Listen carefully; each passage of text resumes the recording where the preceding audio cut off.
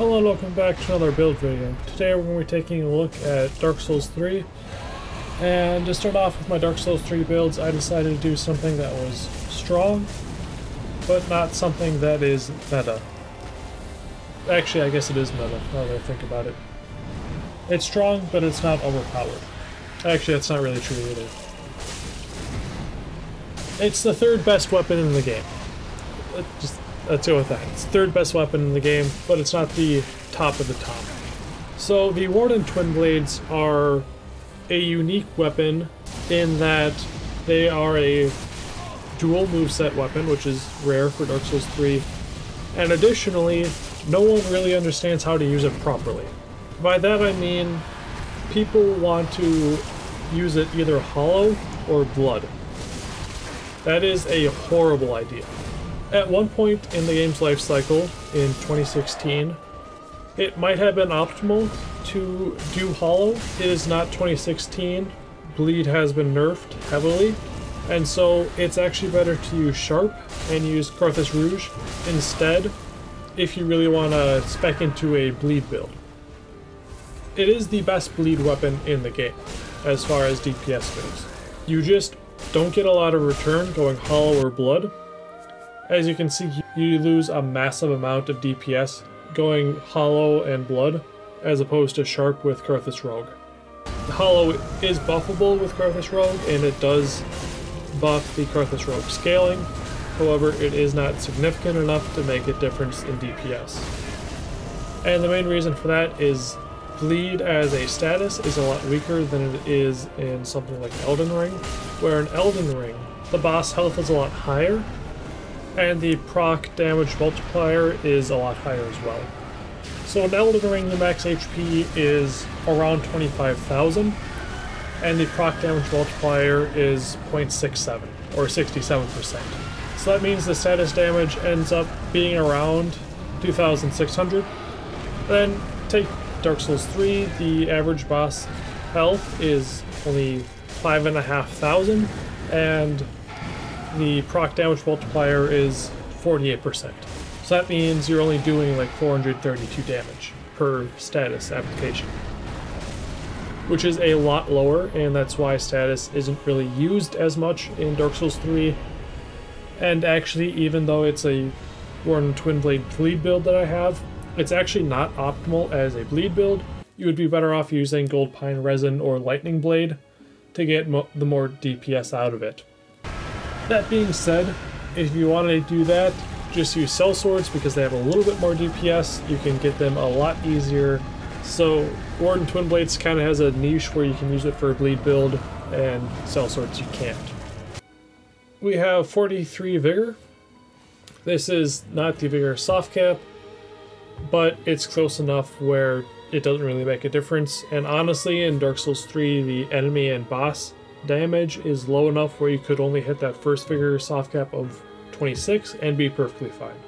Personally, going into New Game Plus and facing the DLC bosses, I prefer 43 Vigor. It just gives me a little bit more wiggle room.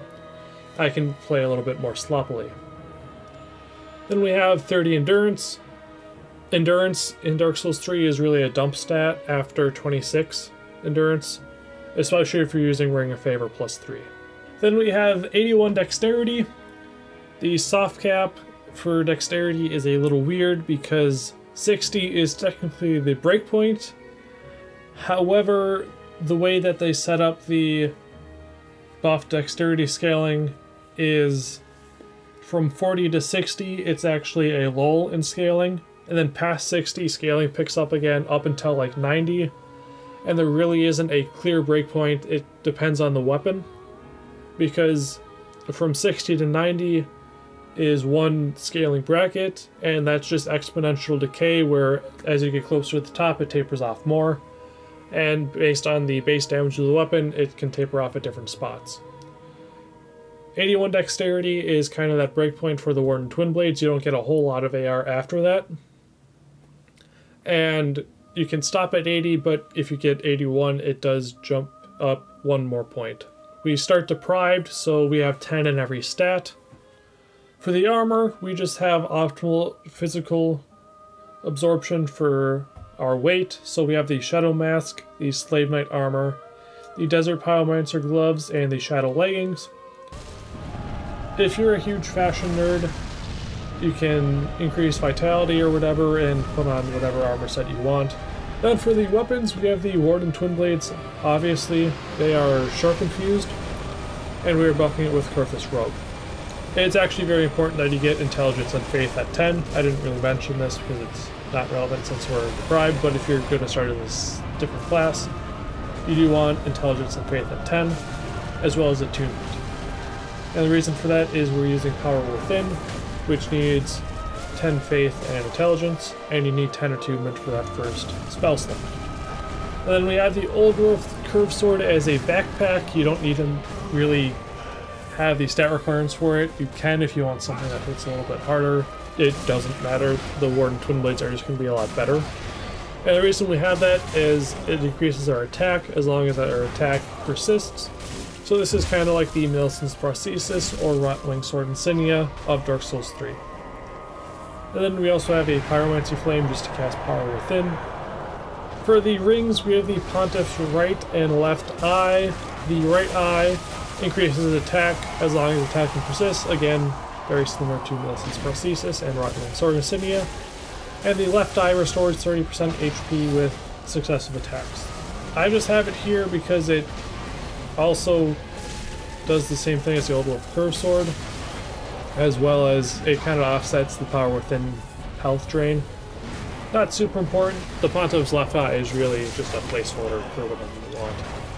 Then we have the Ring of Steel Protection, boosting our absorption. And then the Ring of Favor, which gives us HP, stamina, and equip load. And that is the entire build. So thank you guys for watching, and leave in the comments if you want me to do another Dark Souls 3 video, or if you want me to go explore the other Dark Souls games, or do another Elden Ring build.